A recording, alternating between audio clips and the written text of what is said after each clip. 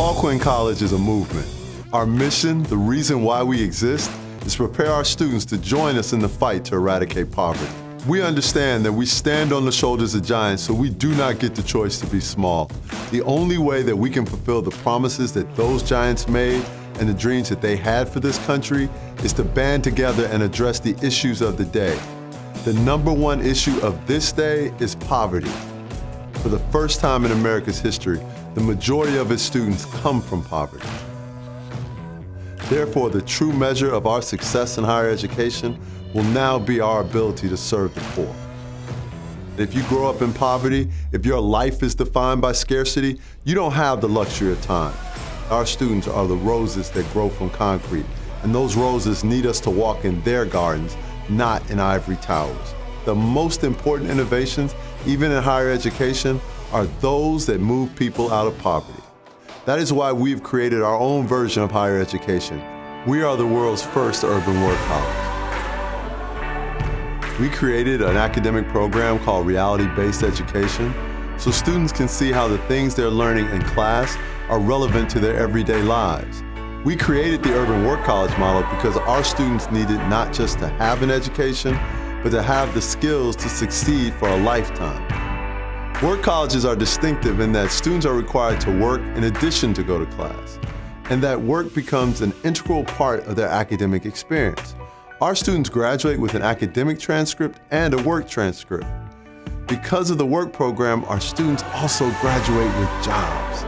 They graduate with the skills, with the ability to do things that will permanently move themselves out of poverty.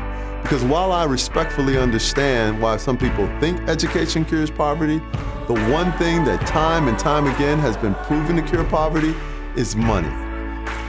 Not only are we changing the way students pay for college and the way they obtain work experience, we've also changed the way curriculum works.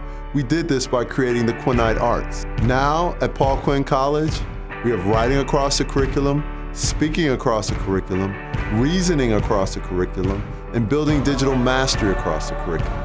This means that every single class that our students take, they're required to do those things.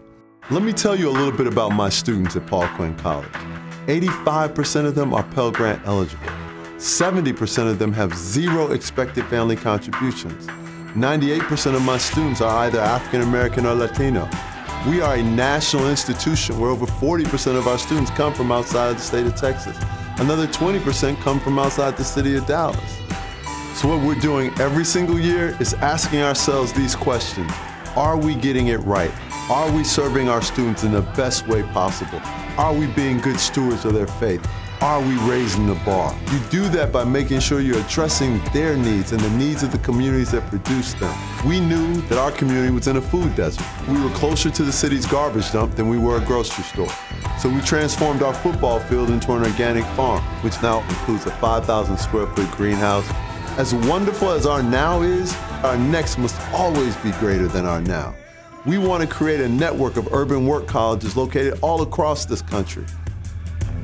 The reason you invest in Paul Quinn College, the reason you believe in the dream of a Quinnite nation is because you understand that we are winning. You invest in Paul Quinn College because this is your opportunity. This is your ticket for a place in history. So when people come here and they're like, I want to be a nurse, he's going to be like, but why not a doctor?